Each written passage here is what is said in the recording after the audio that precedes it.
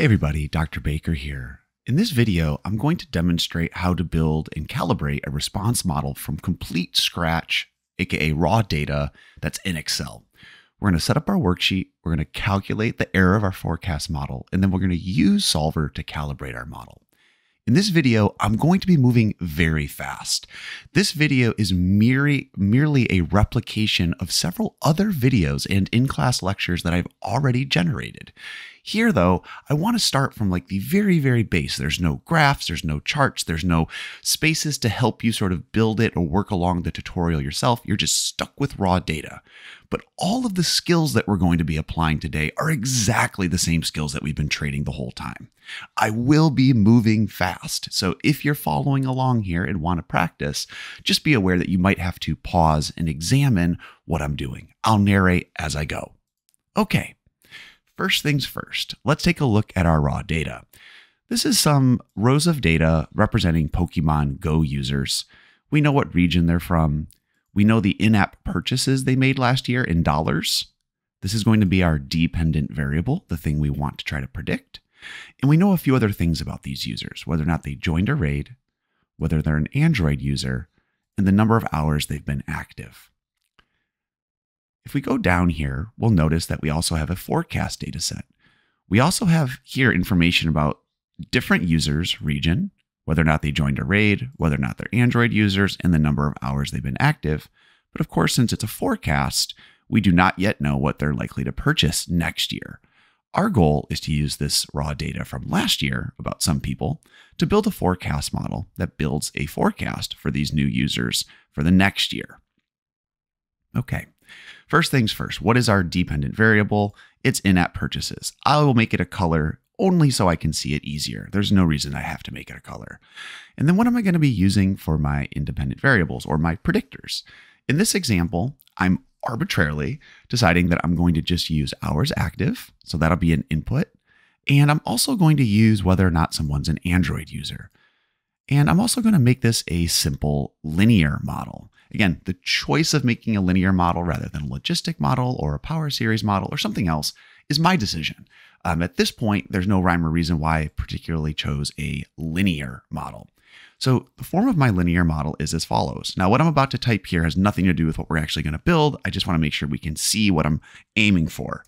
I want my prediction, so that's my dollars, is going to be equal to beta 0, that's our y-intercept, plus beta 1, that's a parameter, whether or not someone's an Android user, plus beta 2 times the hours they've been active. So in this particular example, I have two inputs, whether or not they're an Android user and their hours active, and I have three parameters I'm going to have to calibrate to build a prediction model. Okay, delete that. So the first thing I have to do is I need to make a working space. I literally need to just set up a little space where I can put my parameters. So this is arbitrary. I don't need to actually write this. I just need to have numerical values. And we're just going to start with 0 for now. And each one of these little cells here represents the parameter values for my beta 0, beta 1, and beta 2. Eventually, I'm going to need to set these to smart numerical values, but for now, I'll just start at 0. Here in the next column, I will call this my prediction. So this will be my prediction for purchases. Okay. And then according to my linear model, I simply type in my equation. So my prediction for this particular person is equal to beta 0. That's my parameter there. And I'll hit F4 to make sure that it stays absolutely referenced. Also, I have a parameter for beta 1. Multiply that by the input. This person is not an Android user, so E3 here, plus beta 2, which I'll also fix. And then multiply that by their hours active, the other input. That's my function. All right. And of course, my purchase here for this person right now is 0 because all my parameters are set at 0. Completely arbitrarily, I'm going to change these values. There's no rhyme or reason to this at this point. I'm just making stuff up. You can pick any values you want right there as well. And now I've made these predictions for each one of my individuals. I can drag my function down. And sure enough, here's my predictions. Ooh, they're pretty bad right now. They're negative. But that's okay. This is just a starting point. I'm going to be using Solver later to actually calibrate these parameters for me. So how wrong is my model? Whenever we want to calculate error, we have two common choices. We can either use squared errors or we can use absolute errors. In this particular example, I will calculate absolute errors. So what is the absolute error between this value here?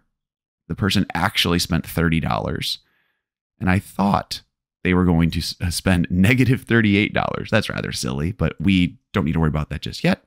Well, to calculate the absolute error, we can make a simple function that just says ABS. That's the absolute function, right? And if we didn't know this, we could have Googled absolute values in Excel, and we would have found that the ABS function is what we needed.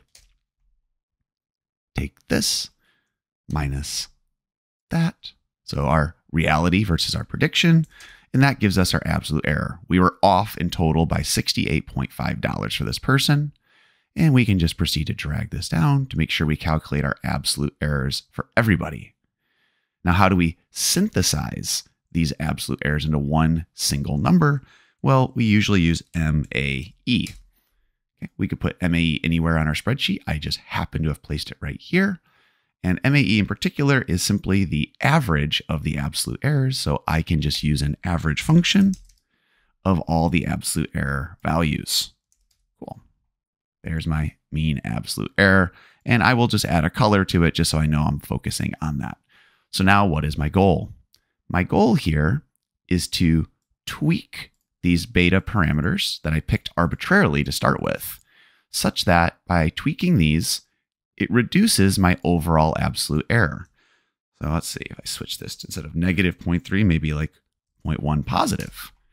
Oh, wow. Even that small adjustment drastically improves my absolute error. So clearly the parameters right now are better than they were previously, but I would like to make them ideal. That is, I would like these values to be set so that when I plug these parameter values in, my mean absolute error, how wrong my model is as low as possible.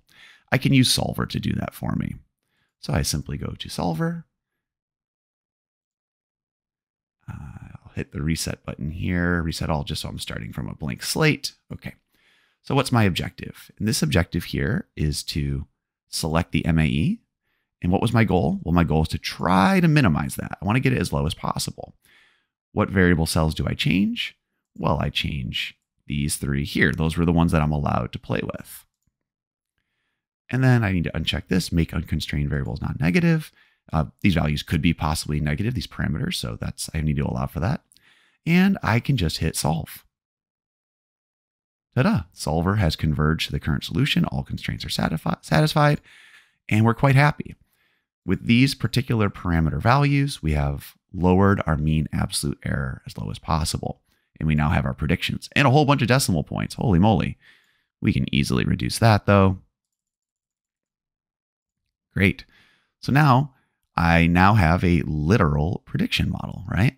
I can literally say that my predicted dollars is equal to, and I'm going to not write all the decimals out. I hope you don't mind. 8.4 plus negative 2.78 times Android user plus 0.15 times hours active.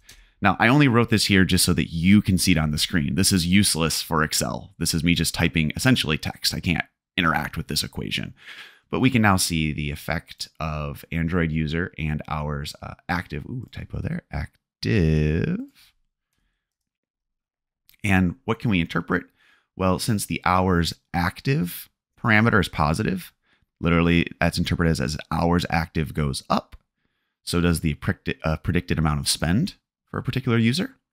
And then for Android user, I notice that the parameter is negative. And well, a 1 means they are an Android user. So if I plugged a 1 in here, meaning they're Android, my predicted dollars go down. So according to this model, at least, Android users, all else equal, are predicted to spend less than an iOS or non-Android user. Okay.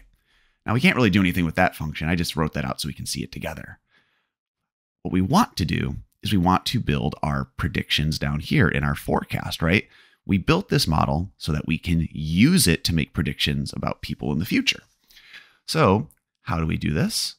Well, I go here into my blank cell here for C35, where I want to put my forecast. And I literally use the function that I already previously built. So it's equal to this parameter up here, in K2, that's my y-intercept, plus beta 1, that's whether or not they're an Android user, times, and now in this case, whether or not this person is an Android user is, of course, in their row here. So that's what I know about this individual, plus the parameter for hours active, times the input for hours active.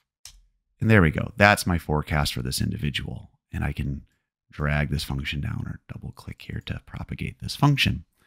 Great. So what have I learned?